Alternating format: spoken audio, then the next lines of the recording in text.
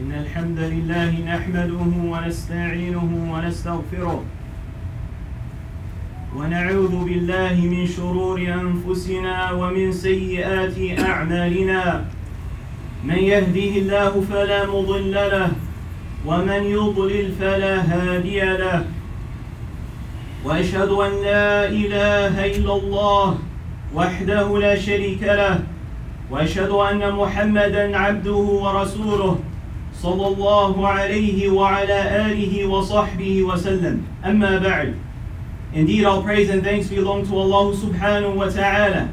We praise Him, we seek His help, and we seek His forgiveness. We seek refuge with Allah from the evil of ourselves and from the evil of our bad deeds. Whomsoever Allah guides, then no one can misguide. And whomsoever Allah misguides, then no one can guide. I bear witness that nothing has a right to be worshipped except for Allah subhanahu wa ta'ala. He is alone and He has no partners. And I bear witness that Muhammad sallallahu alayhi wa sallam, may Allah raise his rank and grant him peace, is his slave and his messenger. As for that which follows, فَإِنَّ أَصْدَقَ الْحَدِيثِ كَلَامُ اللَّهِ. Indeed, the most truthful speech is the speech of Allah, the Quran. وَخَيْرَ الْهُدَى هُدَى مُحَمَّدٍ صَلَّى اللَّهُ عَلَيْهِ وَسَلَّمَ. The best and the finest of guidance is the guidance of our Prophet Muhammad sallallahu alayhi wa sallam. وَشَرَّ الْأُمُورِ مُحْدَثَاتُهَا. The worst of affairs are the newly invented matters. وَكُلَّ مُحْدَثَةٍ بِدْعَةٍ. Every newly invented matter is an innovation in the religion. وَكُلَّ بِدْعَةٍ ضَلَالَةٍ. Every innovation is misguidance. وَكُلَّ ضَلَالَةٍ فِي النَّارِ. And every misguidance is in the hellfire.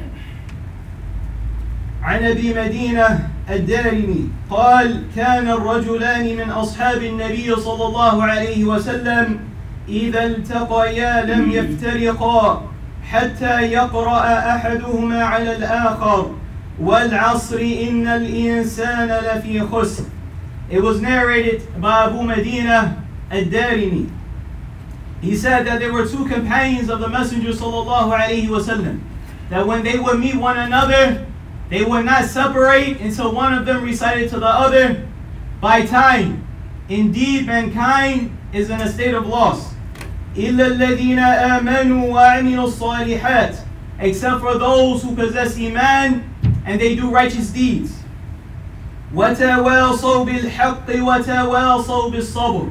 And they encourage one another with the truth and they encourage one another with patience. ثُمَّ يُسَلِّمَ أَحَدُهُمَا عَلَى الْآخَرِ. And then they would give the salam to one another. And this particular narration, it was authenticated by Al-Albani rahimahullah ta'ala. And even though this surah, it is very short and is very concise. It's a surah that is memorized by the vast majority of Muslims worldwide. However, the meanings contained in the surah are very comprehensive. So much so that Al-Shafi'i rahimahullah ta'ala said, لَوْ تَدَبَّرَ النَّاسُ هَذِهِ السُّورَةِ لَكَفَتْهُمْ. He said if the people were to truly ponder upon this surah and reflect upon this surah, then it would suffice them. And Allah Jalla wa Ala, He begins this surah by swearing by the time. And Allah Jalla wa Ala, He can swear by whatever He wants from the creation, because He is the Creator subhanahu wa ta'ala. However, it is not permissible for any person to swear by anything or anyone other than Allah subhanahu wa ta'ala.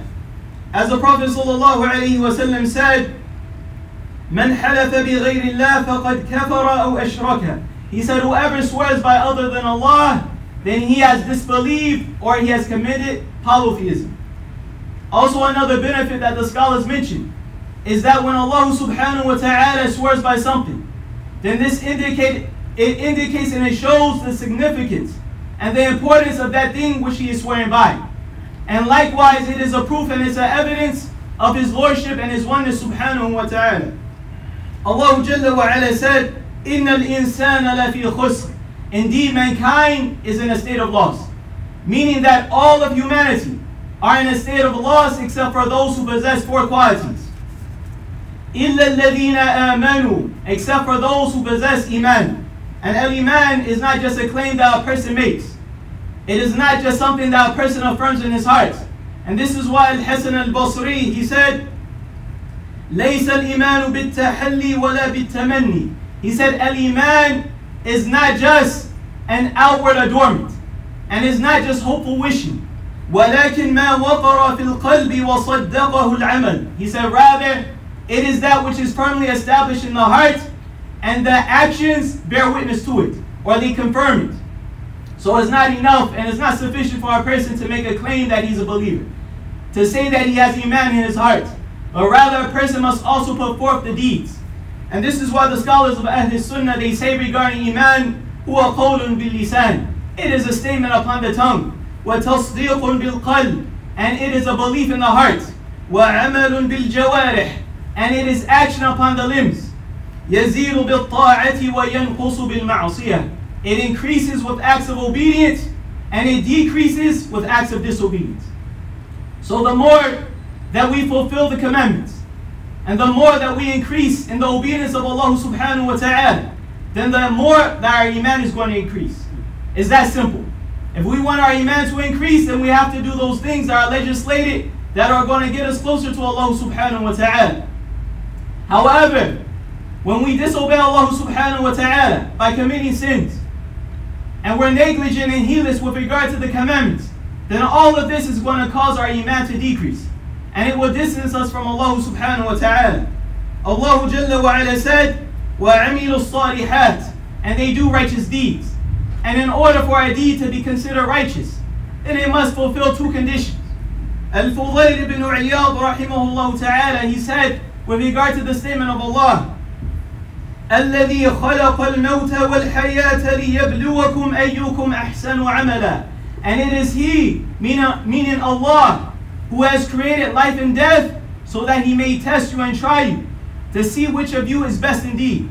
He said, أَخْلَصُهُ وَأَصْوَبُهُ. He said regarding this verse, it means the most sincere and the most correct deed.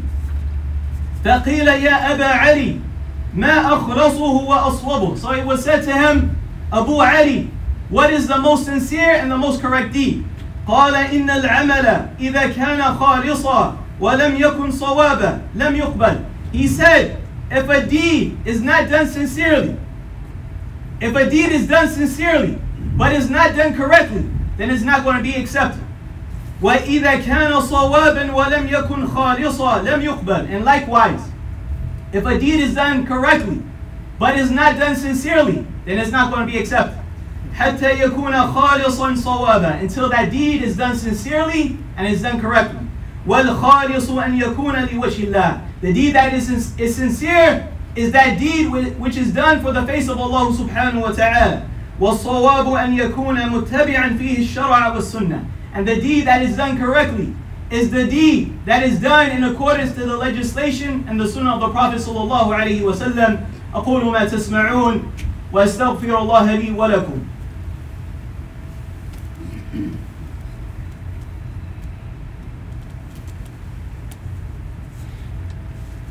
Alhamdulillahi Rabbil Alameen. All praise and thanks belong to Allah, the Lord of the worlds.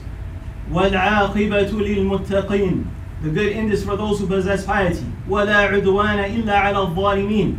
There is no transgression except against those who are oppressed. وَأَشْهَدُ أَنْ لَا إِلَهَ إِلَّا اللَّهُ وَحْدَهُ لَا شَرِيكَ لَهُ. I bear witness that nothing has a right to be worshipped except for Allah subhanahu wa ta'ala. He's alone and He has no partners. هُوَ وَلِيُّ الصَّالِحِينَ. He aids and He supports those who are righteous. وَأَشْهَدُ أَنَّ مُحَمَّدًا عَبْدُهُ وَرَسُولُهُ صلى الله عليه وعلى آله وسلم. And I bear witness that Muhammad, may Allah raise his rank and grant him peace, is his slave and his messenger. أما بعد. Allah Jalla wa Ala said, وَتَوَاصَوْا بِالْحَقِّ. And they encourage one another with the truth. Meaning that they encourage one another and they advise one another to adhere to the commandments of Allah subhanahu wa ta'ala. And they encourage one another and they advise one another to stay far away from the prohibitions. And all of this is commanding the good and forbidding the evil. Allah Jalla wa Ala, He said, praising the Ummah Muhammad sallallahu alayhi wa sallam, كُنْتُمْ خَيْرَ أُمَّةٍ أُخْرِجَتْ لِلنَّاسِ. You are the best nation for the people. تَأْمُرُونَ بِالْمَعْرُوفِ وَتَنْهَوْنَ عَنِ الْمُنْكَرِ وَتُؤْمِنُونَ بِاللَّهِ. You command the good and you forbid the evil, and you believe in Allah subhanahu wa ta'ala. And we see in this verse that Allah Jalla wa Ala, He praises the Ummah Muhammad sallallahu alayhi wa sallam. And one of the reasons for this praise is due to the fact that the Ummah Muhammad sallallahu alayhi wa sallam command the good and they forbid the evil. They were given this virtue and this superiority over the other nations due to this characteristic, that they enjoin one another with that which is good and they forbid one another from that which is evil. And this shows us that it's not enough for a Muslim to only have concern when it comes to rectifying himself. It's not enough for a Muslim to only have concern when it comes to rectifying himself and his family. A Muslim must also have concern when it comes to rectifying those around him according to the best of his ability. This is what we find in the hadith. The Prophet ﷺ said, "Man ra'a minkum munkara falyughayyirhu biyadihi." Whoever from amongst you sees a vice, whoever from amongst you sees an evil taking place, then let him change it with his hand. And this is for those who have the authority. فَإِن لَمْ يَسْتَطِعْ فَبِلِسَانِهِ. And if a person does not have the ability, because he does not have the authority, then he changes that evil with his tongue, by speaking out against that evil. فَإِن لَمْ يَسْتَطِعْ فَبِقَلْبِهِ وَذَلِكَ أَضْعَفُ الْإِيمَانِ. If a person does not have the ability to do those two previous things, then he does so with his heart, by hating that vice and that evil in his heart, and this is the weakest of Iman. As for the statement of Allah Jalla wa Ala, وَتَوَاصَوْا بِالصَّبْرِ, and they encourage one another with patience. And the scholars mention that patience is of three categories. The first is being patient upon the obedience of Allah subhanahu wa ta'ala, because the obedience of Allah can be difficult upon a person. It can be difficult upon the soul as well as the body. A person must have patience to perform the 5 daily prayers in the proper times. A person must have patience to fast the month of Ramadan, and to perform Hajj and to pay the zakat, and other than that from the worship of Allah subhanahu wa ta'ala.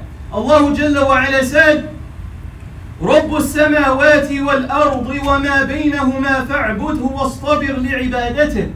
The Lord of the heavens and the earth and that which is between them. So worship Him alone and be consistent and be patient upon His worship. The second type of patience is being patient and staying away from the disobedience of Allah subhanahu wa ta'ala. Because the soul, it naturally inclines towards evil, and it calls a person to evil, except for the one whom Allah has mercy upon.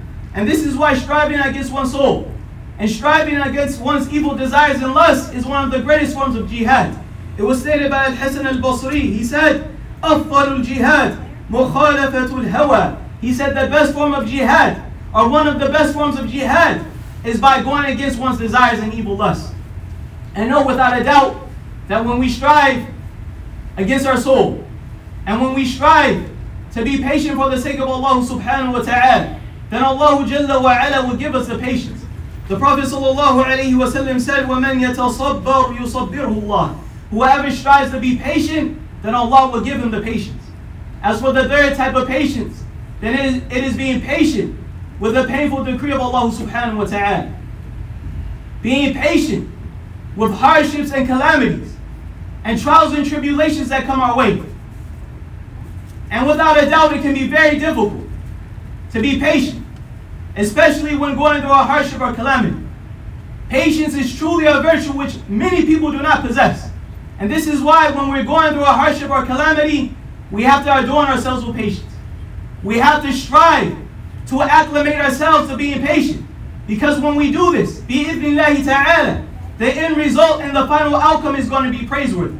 كما قيل الصبر مثل اسمه مر مذاقته لكن عواقبه أحلى من العسل. As it was said, patience is similar to its name. Patience is similar to its name. Its taste is bitter. However, its final result or its final outcome is sweeter than honey. أسأل الله لي ولكم التوفيق والسداد. ربنا آتنا في الدنيا حسنة وفي الآخرة حسنة وقنا عذاب النار. We ask our Lord for the good of this life and the good of the hereafter, and to save us from the punishment of the fire. اللهم أعز الإسلام والمسلمين. اللهم أعز الإسلام والمسلمين. اللهم أعز الإسلام والمسلمين. We ask Allah to give honor and nobility to Islam and the Muslims everywhere. وآخر دعوانا أن الحمد لله رب العالمين.